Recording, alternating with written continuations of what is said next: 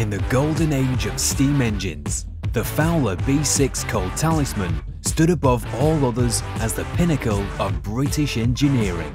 But today, they are all but extinct, with most left for scrap. For one man, it was his lifelong dream to fix that. With a little help from his old friend Guy Martin and longtime supporters Morris Lubricants, Alex Sharphouse set himself the near impossible challenge of recreating Talisman from scratch. After 6 years of blood, sweat and tears to build, Talisman is ready to take on its first major challenge, and it's going to be monumental. Talisman will perform its first pull since its reconstruction, but as it's Alex, they won't be doing things by halves.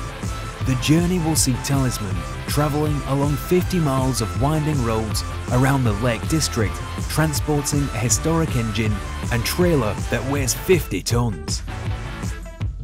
Can Alex and his team complete this mammoth journey in one piece? Find out in How to Build a Steam Engine.